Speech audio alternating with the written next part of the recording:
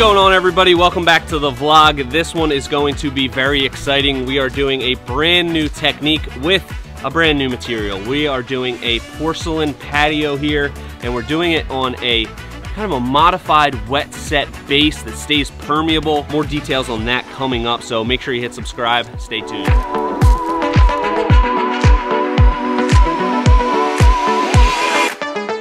Alright, we have our porcelain material here. This is Daltile Xteriors. You've probably heard of Daltile before with interior porcelain and other types of tile, but this is their exterior series. Check it out, 2 cm, baby. Don't call it 3/4, but for reference, it's pretty much exactly 3/4 of an inch.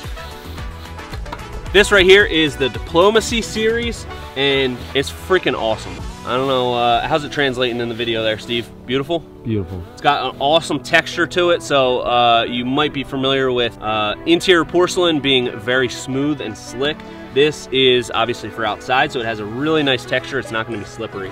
So I'm really excited about this. We are gonna cut this into 6-inch strips, and this is gonna act as our border for the interior field paver. Check this out.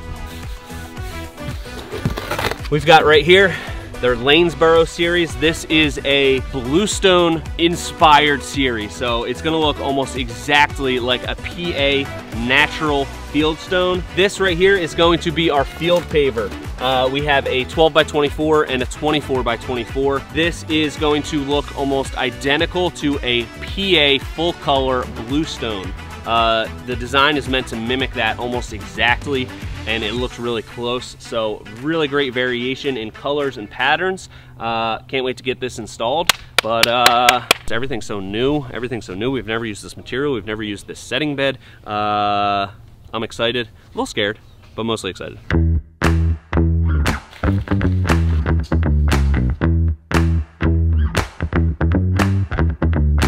Getting started on our base here. We've got our screed poles down. We wanted to make sure our base was really, really close to being perfect because we're using a brand new system here. We're using the Romex Trass bedding system. So this is an aggregate mixed with a binder. It's basically gonna create a cement setting bed for our pavers that stays porous. We're gonna mix it up, we're gonna pour as we go, and then we'll set and see how it works.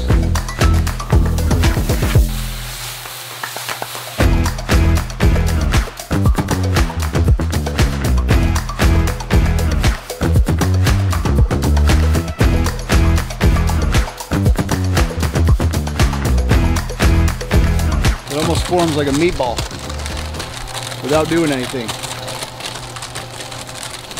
It's not overly crumbly, it's overly dry, and it's not dripping. Since this is our first installation with this Romex system, we've got Henry down here from Connecticut. Drove just about 3 hours to come be here with us today. We do appreciate it because if it doesn't work, we can blame Henry and we will not take any fault.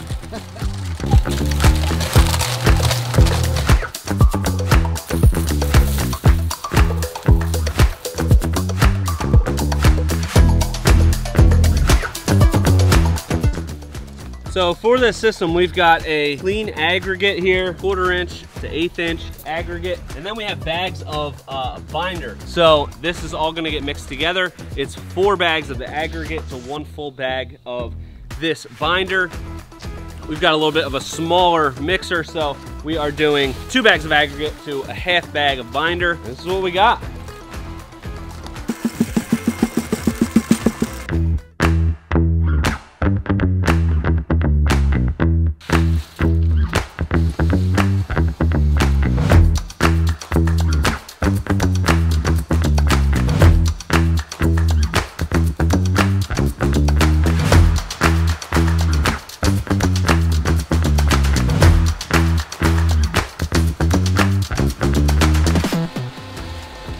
That was totally my fault, yeah.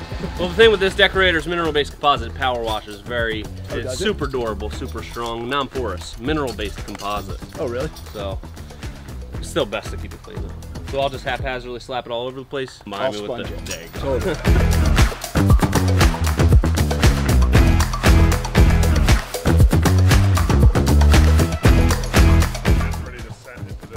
That's ready to set, yeah. You want it looking like Rice Krispies. because this is going to be a treat.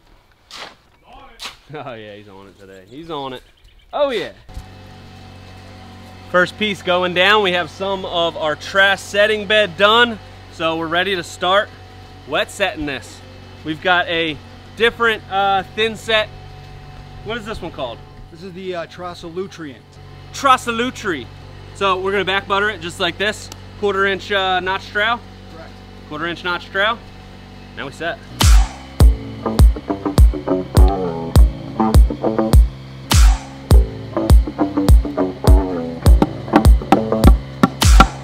That's it? All right, next piece. Beautiful. Oh, it's already ready.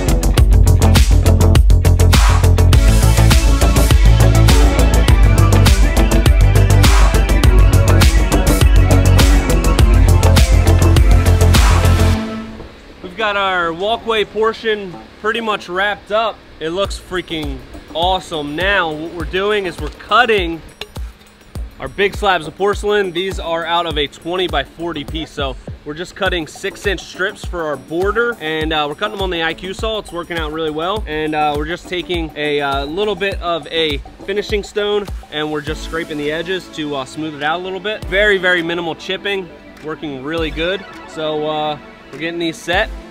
Turning out pretty nice.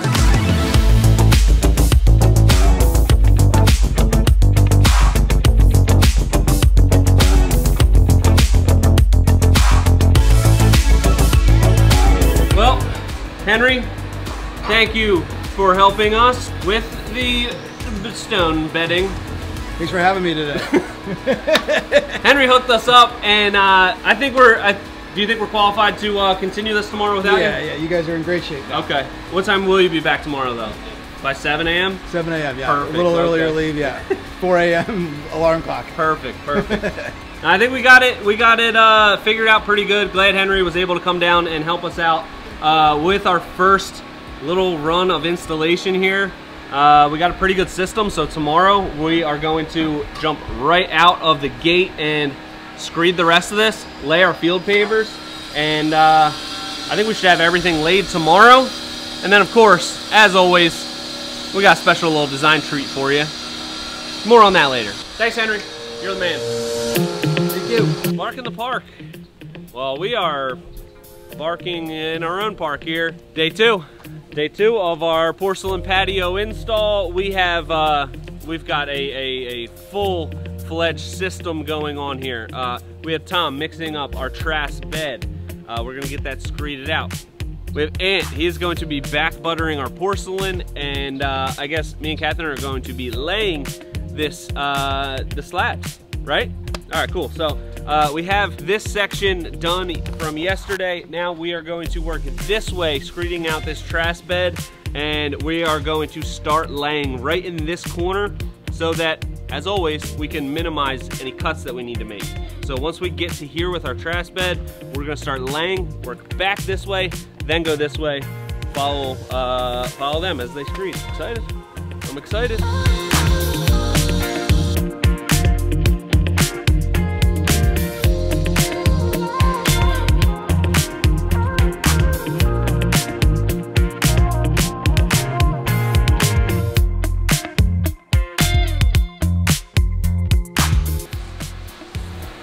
Got our border completed up to here. Now we're starting with our bigger pattern. We've got big square, 2 rectangles. That's what we have to follow. So let's hope we don't get confused. Some of these are pretty big too, so it's gonna be cool. It's gonna be exciting.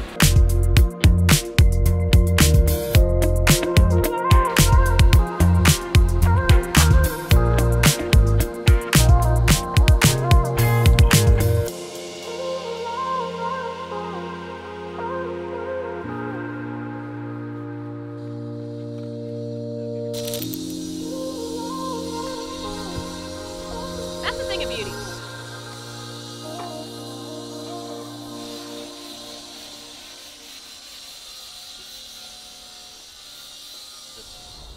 have off the top of your head? Would you like me to? Yeah. Catherine, I need that piece. Stop being such a trash hole. I was gonna say, oh, somebody's trashy. I guess that's That doesn't match. That doesn't work. Trashy? Like sassy? Oh, so you gotta say someone's feeling trashy. Oh, somebody's feeling trashy. Yeah. All right, take this.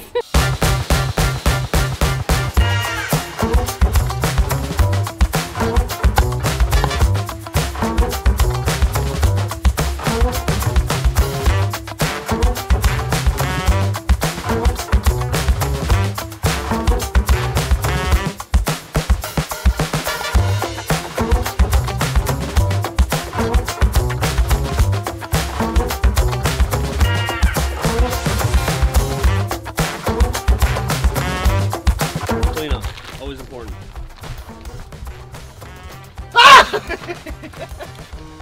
Tom's been trying to get me really hard. It'll happen. I got Tom again yesterday. Here's his face. I'm ungettable.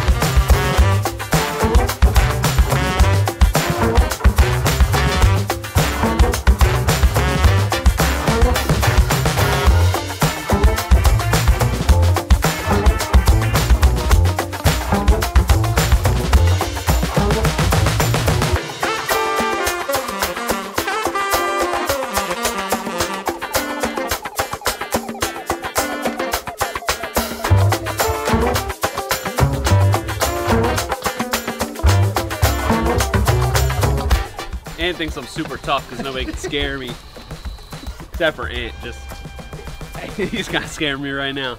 Other than that, though. Really? I chained it up. All right, well, we got all of our porcelain pavers down. Look at this. Pretty sick.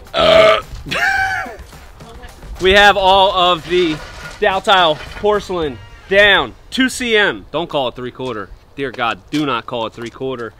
Installation went fairly smooth. It's a little bit different, obviously, than setting a traditional paver patio with this Romex system, but really liked how it went together. Definitely takes a little bit more time, but we started to get in the swing of it, and now it's done. We don't have to like go back and level anything because you make sure that everything is really sitting nice as you go. The only thing that we are gonna do here, pull off of the center where our fire pit's gonna be. We're gonna cut in a circular inlay. Then we are going to take this border piece, black, we're gonna smash it, and we're gonna do a mosaic 6-inch inlay around this fire pit area. It's gonna be freaking sick, but we gotta wait for this to set up so we can cut into it, break it out, put the new stuff in. You're gonna have to wait for the next vlog for that, so make sure you hit subscribe, stay tuned, and until next time, this has been Premier Outdoor Living.